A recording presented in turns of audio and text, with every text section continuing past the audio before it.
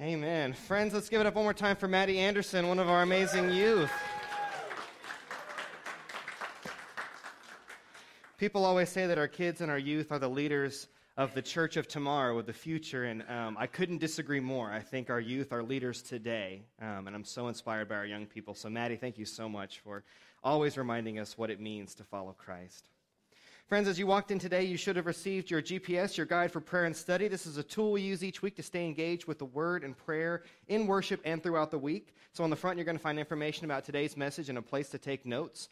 We encourage everyone to take notes about what is God saying to me today. We believe that God speaks to us when we open the Word of God. So we encourage you to write that down. On the back, you're going to find scriptures and prayers to stay engaged throughout the week. We encourage you to be reading your Bible along with us as we go throughout our week.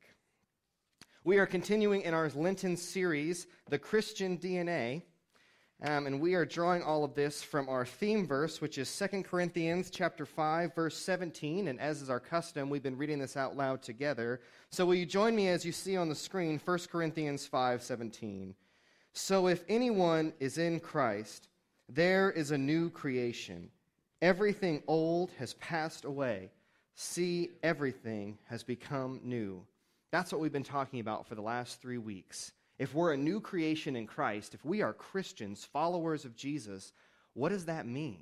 What do we do when the church gets it wrong? How do we reconcile that? Because Christian is such an ambiguous word that sometimes even has negative connotations. So what does it mean to be a Christian? How do we deal with that? And what does that mean for our lives? So 3 weeks ago, we started by talking about we get our DNA from those who have come before us, that great cloud of witnesses that Hebrew talks about.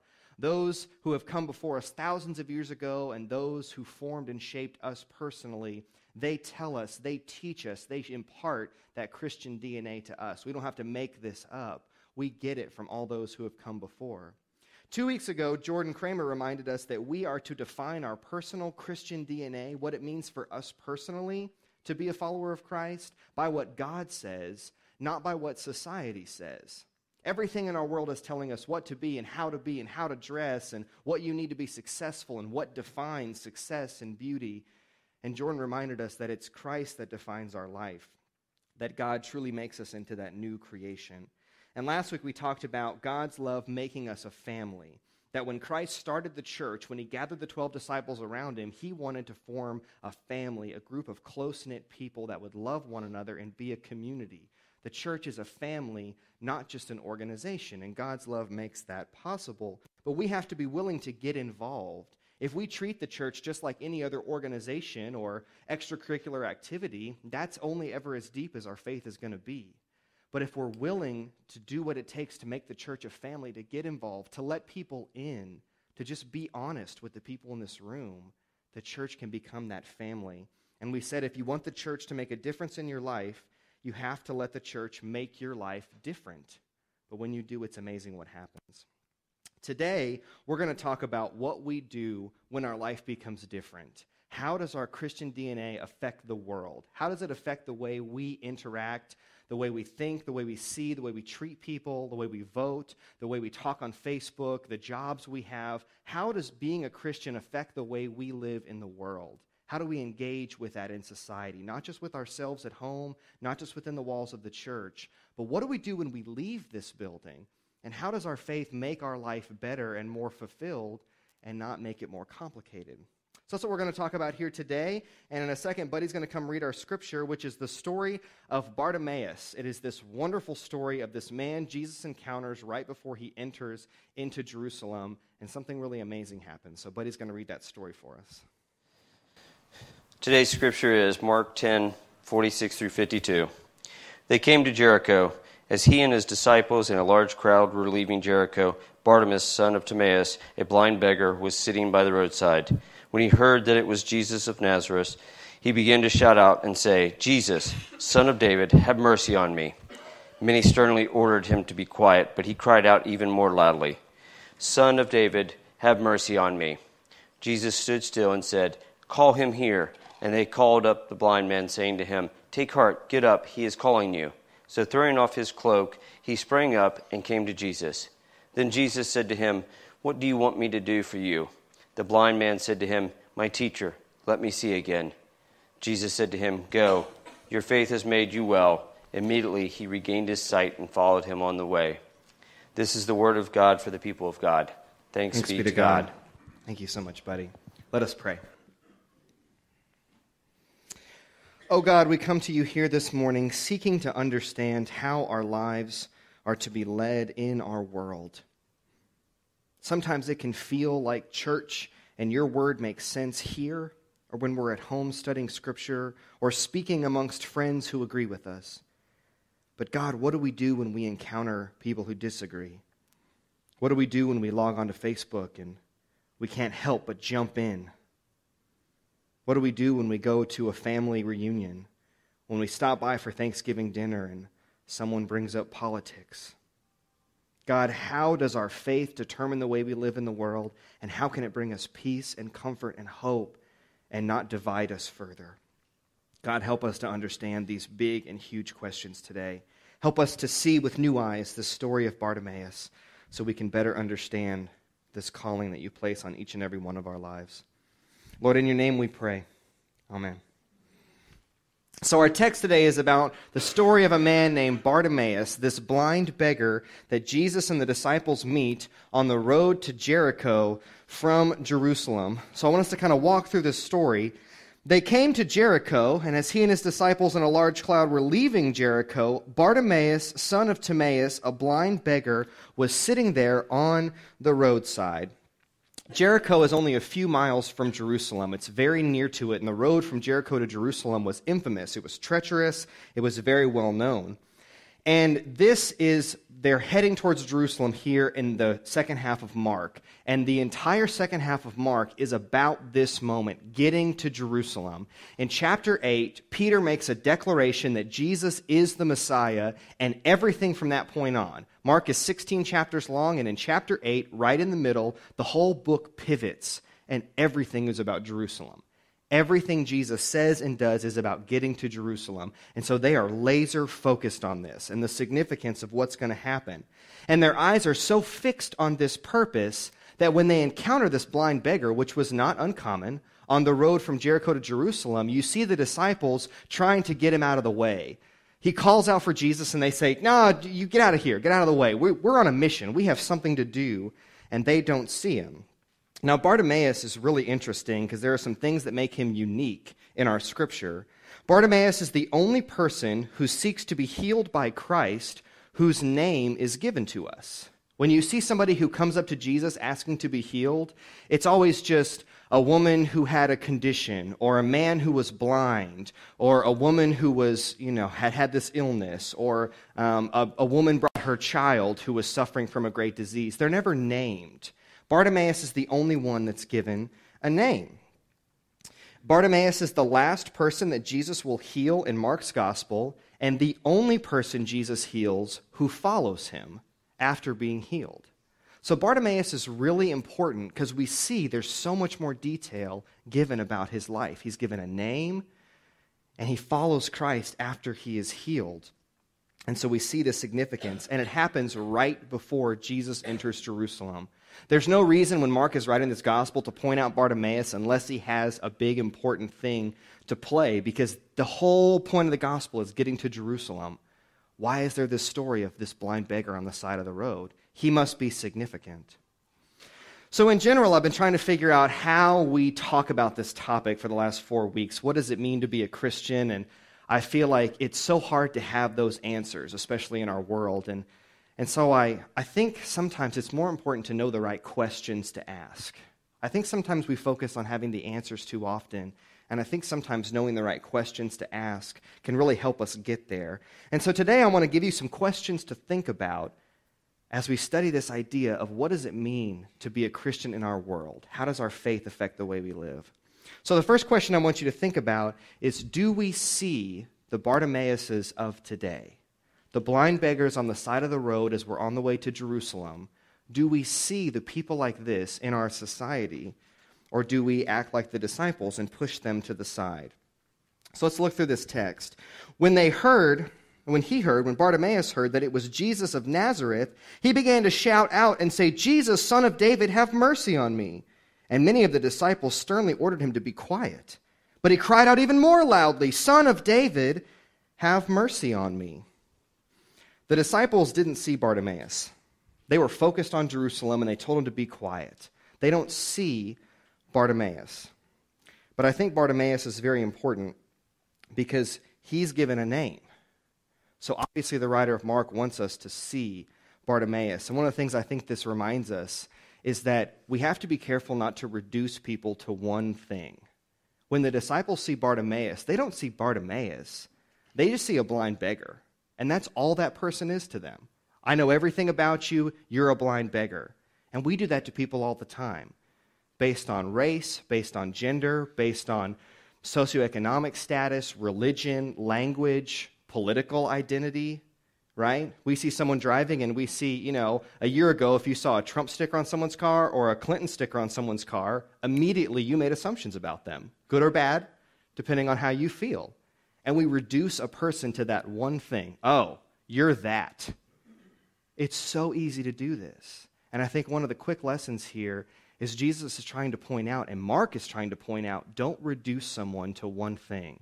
Bartimaeus has a name. He's not just a blind beggar.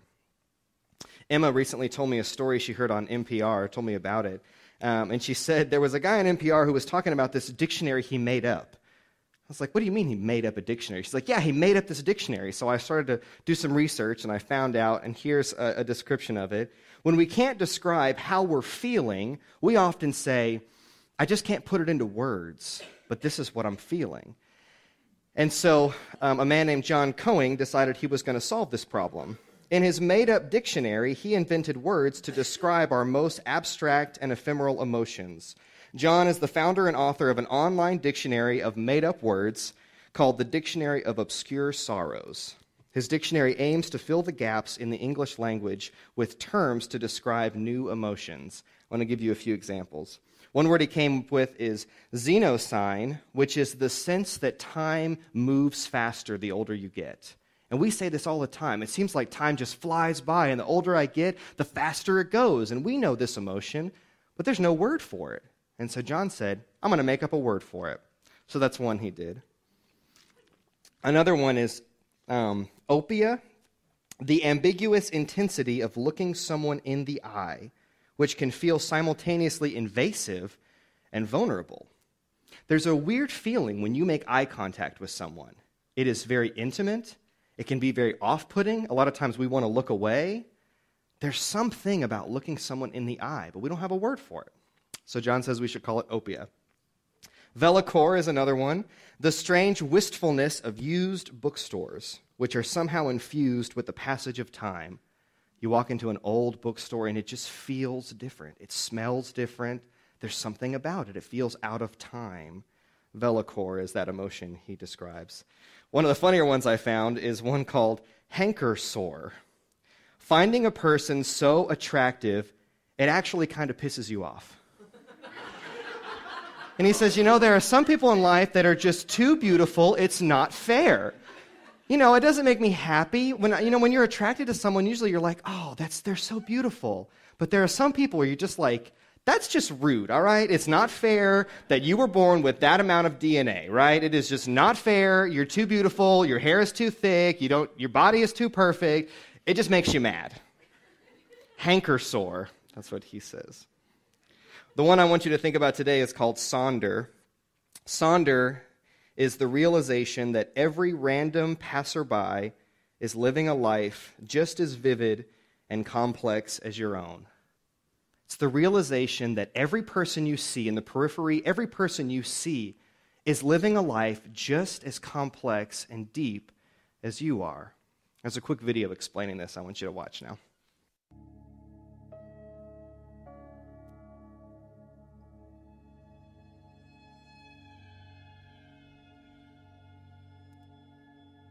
Sonder.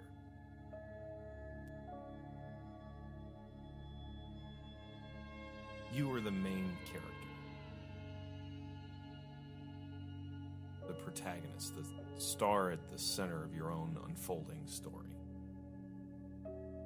You're surrounded by your supporting cast, friends and family hanging in your immediate orbit. Scattered a little further out, a network of acquaintances who drift in and out of contact over the years. They're in the background. Faint and out of focus are the extras. The random passers-by, each living a life as vivid and complex as your own. They carry on invisibly around you, bearing the accumulated weight of their own ambitions. Friends. Routines. Mistakes. Worries. Triumphs and inherited craziness. When your life moves on to the next scene, there's flickers in place, wrapped in a cloud of backstory and inside jokes and characters strung together with countless other stories that you'll never be able to see, that you'll never know exists, in which you might appear only once, as an extra sipping coffee in the background, as a blur of traffic passing on the highway, as a lighted window at dusk.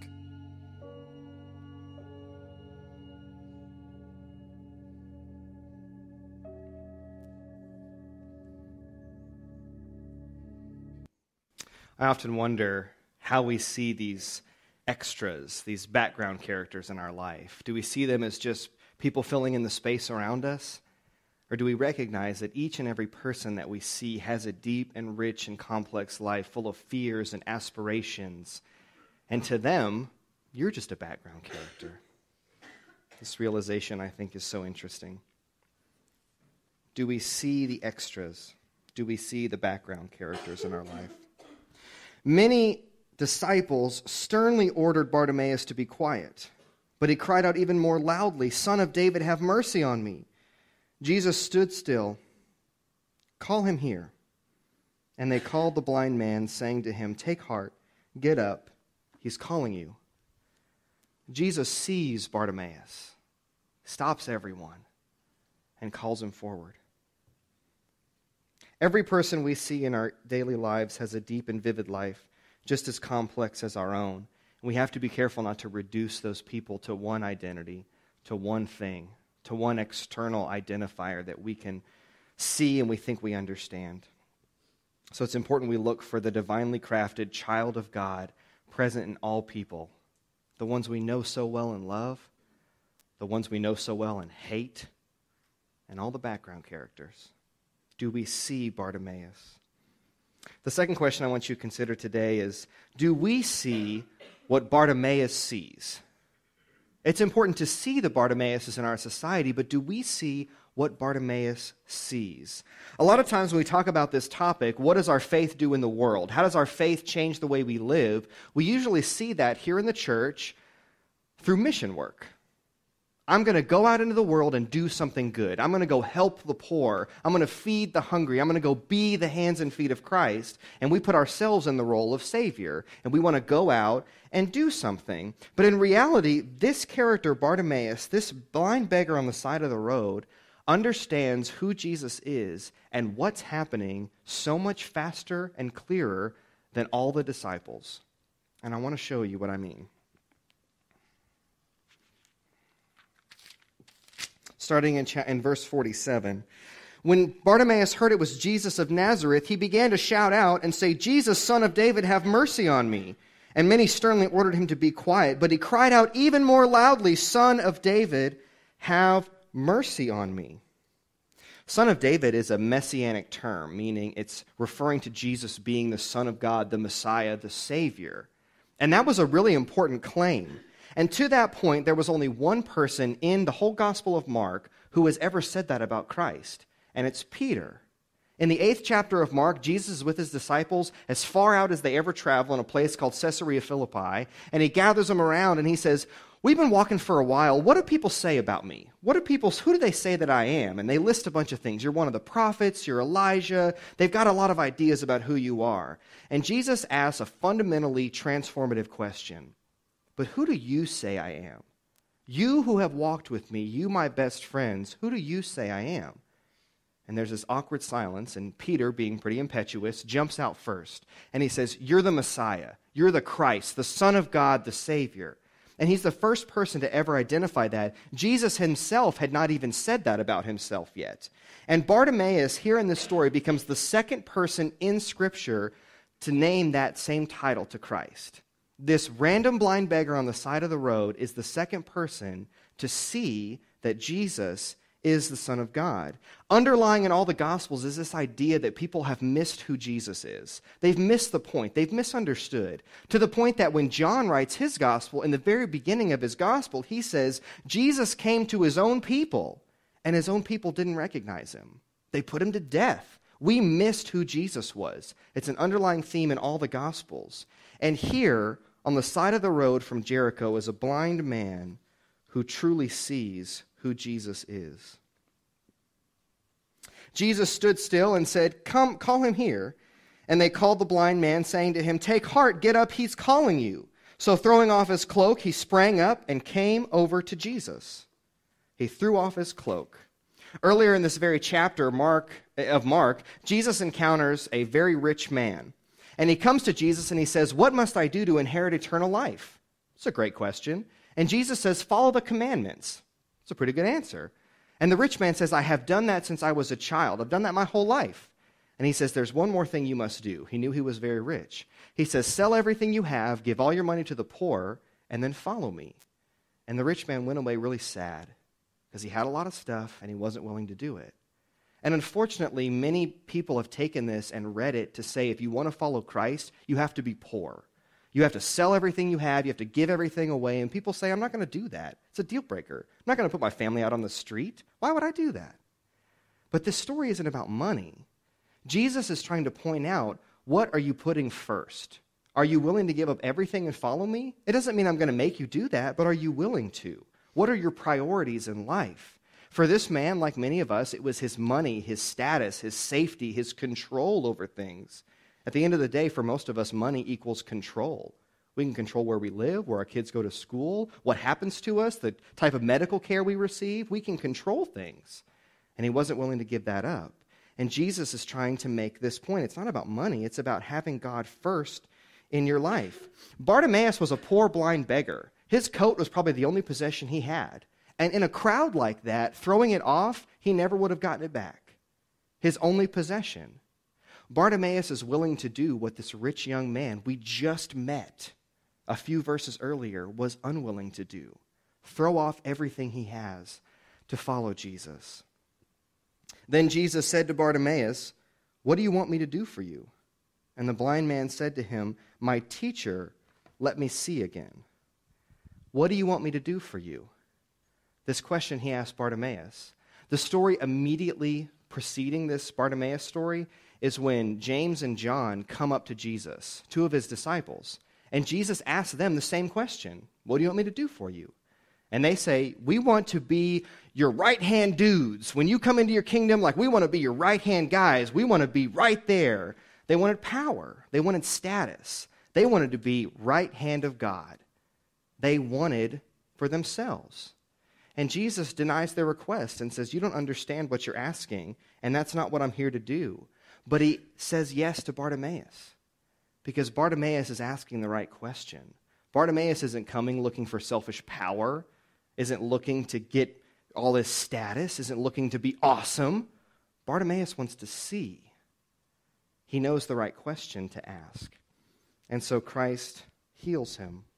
Jesus says to Bartimaeus, "Go, your faith has made you well." Immediately he regained his sight and followed him on the way. Jesus heals Bartimaeus, and Bartimaeus becomes the only person to follow Christ after being healed. We often ask ourselves if we see the Bartimaeuses in our society. Do we see these poor, blind people? Do we recognize that they have humanity? And that is a beautiful and amazing place to start, and we should be asking ourselves that question. But the next step is not just to see those people, but to recognize that sometimes the blind see more than we ever will. And here in this story, we see Bartimaeus doing what none of the disciples can do. He sees that Jesus is the Messiah. None of the disciples got that except for Peter. He's willing to get rid of everything he owns, which this rich young man who was very faithful was unwilling to do. He comes humbly just wanting to see. He's not seeking power and authority and riches like two of his own disciples were. And he follows Jesus. Here on the side of the road from Jericho, this blind beggar sees more than all of the disciples combined. Do we see the Bartimaeuses in our society? We should. But do we stop to think that maybe they understand God even better than we do? Do we see what Bartimaeus sees? The last question I want you to consider is this. What do we do about all this? I know a lot of you in this place feel this calling to try to make the world better. You want to speak truth to power. You want to get out there on a big issue and you want to try to make change. You want to make our world a better place, and we're all called to do this. We're called to speak truth to power. But I will tell you, there is no power on Facebook. If you want to speak truth to power, there's no power on Facebook like that, right? It's more like speaking truth to stupid. Let's be honest. You get more than 3 comments deep on a Facebook post, reason goes out the window, right? Like caps lock has been engaged at that point. It's just all emojis and GIFs at that point. I mean, it is just ridiculous. So a lot of us we take to Facebook because we want to take on the righteous cause. And how many of us have ever done this? I never make posts about politics, but I just couldn't keep quiet today. Now, sometimes those can be very prophetic words, but a lot of times we're shouting into the wind. We're joining a chorus where everybody we follow thinks the same way we do. And so we're not really changing anything. We're trying to speak power, we're trying to speak truth to stupid, and that's not the way it works. You have to speak love to stupid. You have to speak peace. So I want to give you a challenge if you're a Facebooker. This week, try to write a Facebook post every day that breathes life and love and peace into the world. Don't gossip, don't complain, and no ranting for 1 week. Just see if you can do it. For those of you who are avid Facebookers, this may be a good challenge for you. Spreading love is what Christ calls us to do. That's what God said. That's what God calls us to. Another question I want you to consider is that if we are called to speak truth to power, we have to be willing to admit that sometimes we're the power that needs to hear the truth. We have to be willing to admit that we might be wrong, which none of us want to do. It's so easy to take to Facebook and say, this is what I believe, and rah, rah, rah, rah, rah. It just drives me crazy and grinds my gears when people do this. Okay, what are you doing that somebody else is complaining about you? There's a parable in there, something about a speck in a log. We have to admit sometimes that we might be wrong. We might be the power that needs truth spoken to. Throughout Lent, we've been using these journals as a spiritual discipline and trying to write out thoughts and reason away some of our beliefs through this. If you didn't get one or if you've lost yours during Lent, there's a whole bunch of them in the basket on the back. I encourage you to pick one up on the way out. Our prompt for today gives you a few questions to think about. You can write whatever you'd like. Our questions today are, how does your faith affect the way you live your life? How you vote, how you raise your children, how you treat strangers, the type of job you consider? All these questions. I encourage you to think about this. How does your faith make your life different? Or does it? Because for a lot of people, it's easy to be a Christian in the church. But as soon as we go into work, as soon as we walk into a voting booth, as soon as we walk into a family reunion, we're a different person. And our faith gets checked at the door. How does your faith change the way you are? Friends, Jesus sees us like he saw Bartimaeus. Jesus heals us and makes us a new creation. And as a new creation, our faith, our identity, our DNA should affect everything we do in our life. Not just who we are on Sunday morning, but everything we do in life. I encourage you to remember that feeling of sonder, that made-up word that's so beautiful, that every person you encounter has a rich and vivid life. Every person. They are not defined by one thing any more than you are. And so try to see that each person is a beloved child of God. Whatever choices they've made, we have to start there, willing to recognize the humanity in people, the ones we love and the ones we hate. Remember that it is often the blind who see the clearest. Are you so focused on your busyness and all the things happening in your life that you miss the whole point of who Jesus is. And that's the disciples in this story. That's not the Pharisees or the Sadducees or the Romans. That's the disciples. They totally miss the point of loving their neighbor. They tell this blind beggar to shut up because they have things to do, and they feel righteous and vindicated. Sometimes even the best miss the whole point because we get so busy. What's your coat? What are you unwilling to part with? For the rich young man, it was his money and his status. What is your coat? Christ asked that we shed everything to follow him. What's holding you back? What are you unwilling to let go of? Remember to speak truth to power, even if that power is yourself. And remember to speak love to stupid on Facebook, because no one ever wins an argument there. No one. No one wins an argument on Facebook. You know, I think I want to submit a new word to this new dictionary. Here's what I'm going to call it. Comment section psychosis. That's my new phrase. Comment section psychosis, which is defined by this: the self-delusion that you can actually change someone's mind on Facebook. Do we have anyone suffering from comment section psychosis in the room? Okay, Chris. All right, we have one honest person here. Yeah, all right. You can't change people's minds in that way. If you walk in loaded for an argument, they are too. No one's listening. He actually does have a word in his dictionary that defines, I forget what the term is, but it's a conversation where everyone's talking but no one's listening. How often do we do that? God makes us new. And I pray that we'll stop trying to be right, stop trying to be rich and famous, and start trying to be more like Bartimaeus, to leave whatever's holding us back and follow Christ down the road to Jerusalem. Let's pray. God, we come before you often not sure what to do because we see the Bartimaeus in our society, and sometimes it makes us feel so guilty. Sometimes we feel like we can't do anything, so why even try? Sometimes we feel like it's our job to fix them, to save them. And so we try to play God. But God, what you call us to do is to see the humanity, to see the image of God in all people. You call us to see and recognize that people are not defined by one thing, that we are rich and elaborate, that we are defined by you. And God, we are called to see people that we deem as the Bartimaeuses, those who are worse off than us, to not look down on them.